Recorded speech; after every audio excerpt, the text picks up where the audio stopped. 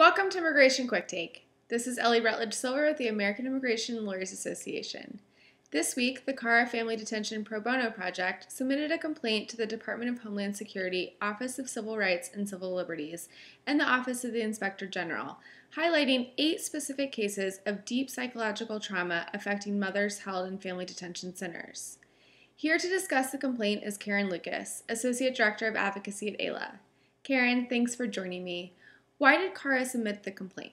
So through the work of the CARA Family Detention Pro Bono Project, which is representing mothers and children in detention in Texas, we were increasingly troubled by the fact that when mothers were receiving negative determinations from the asylum office, it was often because they were still processing and still dealing with severe trauma symptoms from their persecution.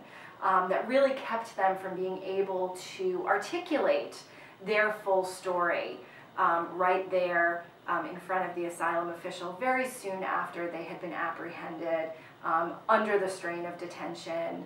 And with all of these adverse factors, the re-traumatization of the detention environment, it was often very difficult for them to tell their story.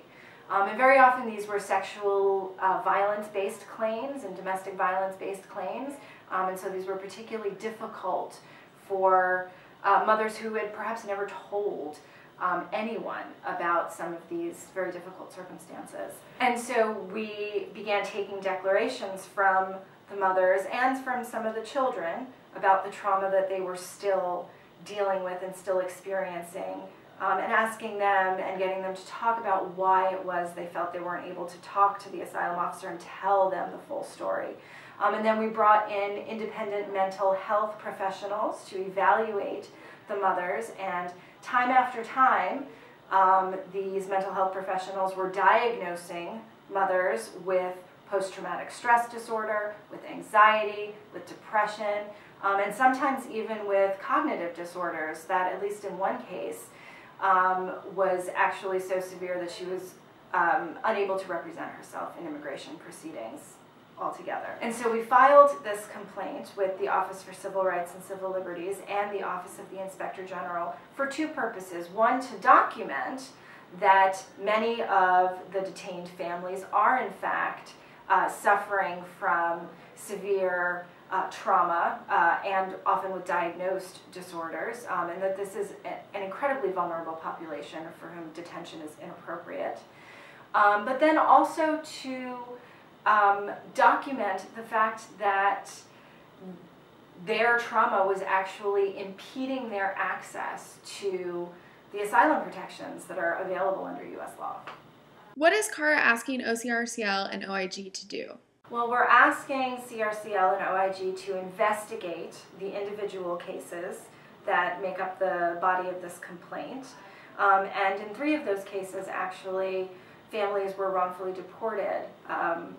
The trauma symptoms were so severe that they were unable to articulate their fear to an asylum official, and they were unable to get reconsideration as a matter of discretion from the asylum office, and then they were deported. But we're also asking for CRCL and OIG to look into how much the expedited removal and the reinstatement of removal practices are impeding the access of traumatized mothers and children to the protections under U.S. law. Because it's clear from the independent mental health professionals' evaluations that there are diagnosed disorders here, but also that those disorders and the trauma that they were facing really did prevent the mothers in this setting, in this incredibly stressful setting, from being able to articulate the basis for their fear claims. Is there anything AILA members or the public can do to help?